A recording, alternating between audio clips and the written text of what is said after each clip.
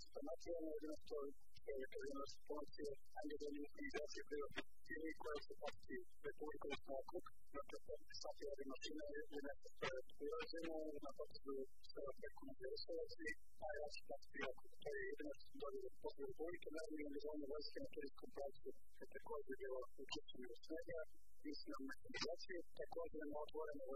da posebno u upotrebu ljudstva vojske Srbije na šalje već što ćemo vratiti učiniti, a što se tiče materijalne pomoći u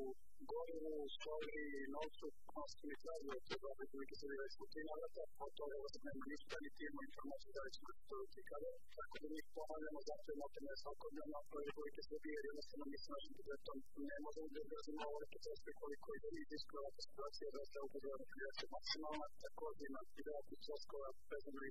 i za gorivo i za upotrebu školi, pretpostavljeno će biti više potrebe u humanitarnoj za humanitarnu pomoć, kao da nas donali odluku da iz budžeta pismena se damo teško pakete humanitarne pomoći, kao neće biti stvarno sigurno za Aleksinac, ali kažemo koliko ne stigne neka druga pomoć, više vesta programa i to je nešto što možemo da se ponosi. Očigledno, kada se provemo u trenutku da se kroz i ogred za možemo smisla, to je nešto što je skuplja stavka i to je nešto što mi u trenutku zaista teško možemo da bezvedimo, a očigledno je također u ovom trenutku nema ako što je dalići kada se ta pomoć misli da je obraćamo i ono što ja znam od kolega iz drugih opština,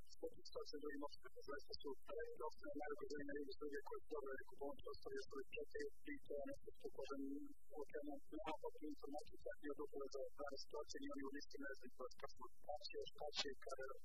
i u listi ne znam druge detalje osim toga da možemo da angažujemo vojsku Srbije, to je da tu je uspostavljena mehanizata također je uvodila mehanizacija dozvoljena do određene satnice da koje će doći novca koji će pasti okolo i to je sve što se ljudi znaju i oni i to je jedna pomoć koju nema direktno nude. Sve ostalo se stvari na toga mi dostavljamo informacije da da iskažemo potrebe, ali se ne odgovaramo za dopise. Da mi iskažemo potrebe od humanitarne pomoći, govorimo o tome koliko je ljudi ugroženo, ali se zastavljamo na nekoliko kategorija. Kad pitamo šta će kada biti oni recimo kada ne znamo na trenutku najbolje informacije i tako će potpuno ukrugljava iz nekoliko dana. To je danima nevoljeno da će neki desna pjažeme i teško ima će ustigati ako je na ovoj organizaciji. To se potrebno za nekaj dana teško da se uvede.